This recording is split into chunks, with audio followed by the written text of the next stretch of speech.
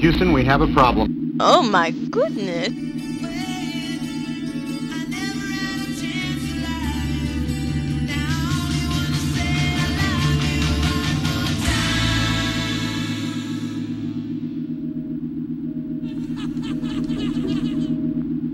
I think your mom dropped you when you were a baby.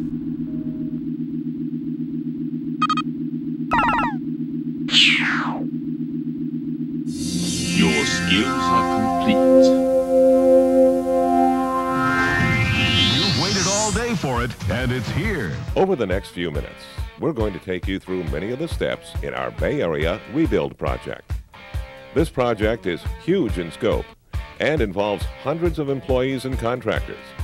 The end results will be a highly advanced, state-of-the-art system, providing our customers with services not imagined just a few years ago. The first step is the walkout. In this process, we visit each utility pole and underground vault pedestal location to verify the existing or as-built AT&T broadband plant.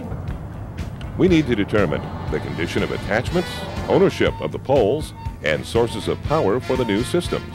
Also considered is the distances between these poles and vault pedestals and sizes and types of coaxial cables.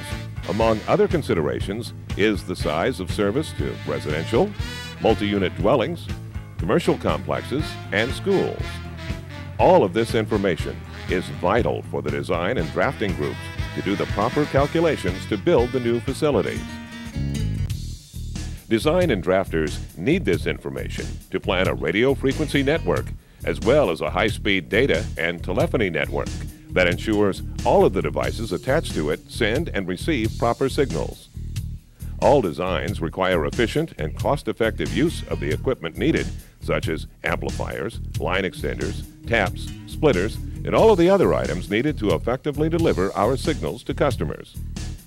All designs must be properly documented for reference for future upgrades or maintenance. Permitting is another very important step in the rebuild process.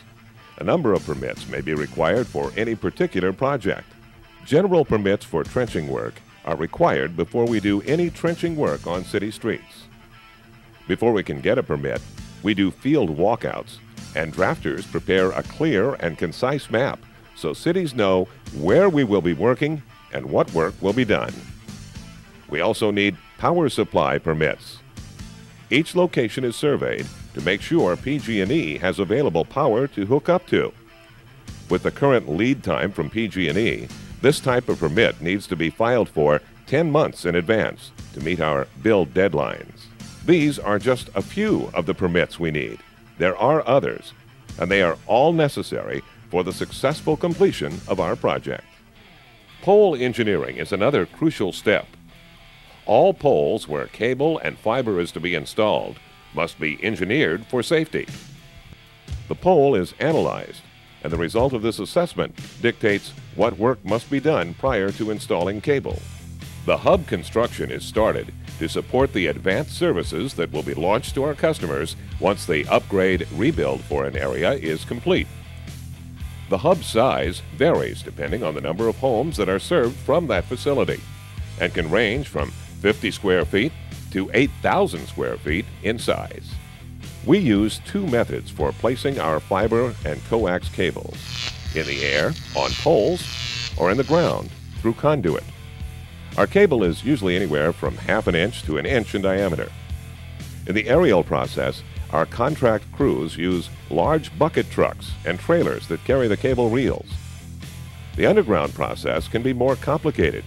If the area where we want to place the cable does not already have conduit in place, or the conduit is damaged, we may have to trench streets or sidewalks to place new conduit and vault pedestals that house our electronics. Splicing will be necessary, and this process has the biggest impact on our customers in an upgrade, less so in a rebuild. Multiple one-person teams move through an area, cutting out the old electronics from poles or vault pedestals and replace them with our new electronics. Fibers are being spliced together throughout the network, to provide new channels, high-speed internet, and telephone services out to our customers. The size of a single fiber is comparable to a strand of hair, but the amount of information that flows through is amazing. As you can see, the fusing together of a fiber is a complicated process, but the results are worth it. Finally comes certification. There are many specific technical requirements which are essential for delivering telephony, high-speed data access, and digital TV services over our hybrid fiber coax network. Once the hub is complete and the outside plant spliced, it is time to launch these great products out to our customers. The signals are processed from the equipment housed at this facility and flow through the fiber and coax cables and into the customer's home. Well, there you have it. A quick look at our massive rebuild project. It sounds like a lot of work to get it all together, and it is. America's thirst for quality entertainment has been the driving force behind the cable industry's growth.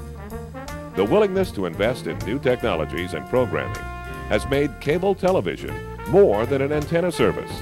It is now an integral part of American culture. And once again, one connection changes everything. Yeah, baby! Yeah.